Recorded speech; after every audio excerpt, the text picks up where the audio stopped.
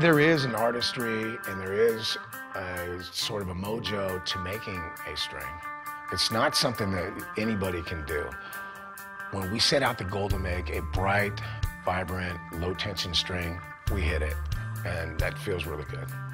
We looked at string formulas to see what worked and then see what could work better. From the diameter of the core wire to the diameter of the wrap wire, the speed, the angle and tightness that you wrap them at, all of these things are used to develop feel, balance, and tension. We wanted to create something unique to the market, so we relied on artists' input. I want something that's not going to break, first and foremost, and I wanted something that stays in tune. But then there's the tone, and then there's the feel, you know? Because that's the magic of the whole thing, that you have to have the string set that feels kind of played in, but then it stays that way. We built this string factory from the ground up so that we could have complete control over every detail of the process. We built a climate-controlled facility, both temperature-controlled and humidity-controlled, to store material and build our strings in.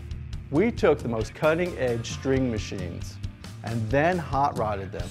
This allowed us to create unique formulas that deliver a high-performance string every single time we wind. When I switched to Dunlop strings, it was about 5 years ago or so, and I grabbed a couple packs, put them on, and immediately it was like, these things feel great. The tension feels right, the gauging, but you never know until you keep, you know, buying them and changing strings, and so I did that, and the first thing that I noticed is they're really consistent.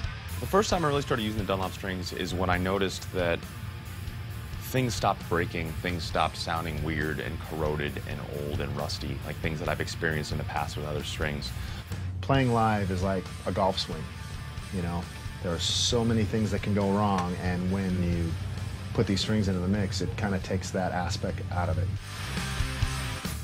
We pay extra special attention to the quality of our raw materials. We can't allow anything that's inferior going into our product. Before the wire even sees a machine, it's inspected and tested. We test at the ball end level, we test at the winding level, we test at the packaging level. Our packaging incorporates 3 levels of moisture protection. We've done all of this to guarantee that each time you open up a set of Dunlop strings, it's as fresh as the day it was made. The strings are fantastic, you know, they're real durable, they sound good, they last forever. It's a really solid manufactured string, and it holds its tune. And I know that it's a conscious decision to wrap them, hermetically seal them up so that the consumer gets them fresh right from the manufacturer. It's very important, actually. You know, when Jimmy asked me about, you know, Father Dunlop over there about, like, Zach, I'm going to start doing the string company and everything like that. I said, well, Jim, he said, you know, got to make sure they're slamming. I said, I can't just play them. So he sent me a couple different sets of strings. I said, Jim, these are the ones, these are kick-ass. So I use all of them. I use the acoustics, the classical strings, and the electric strings. I use them all. They all sound killer. And they take a beating, and I don't go around breaking strings.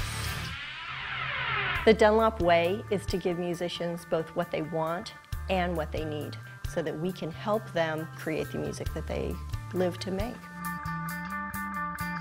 We can't control where the music goes.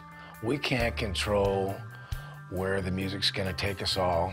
It's the artists, and fulfilling their needs, that gives us all direction we're gonna go. It's not gonna be my products that are gonna hold them back, and we're gonna supply them with whatever they need so they can reach their potential.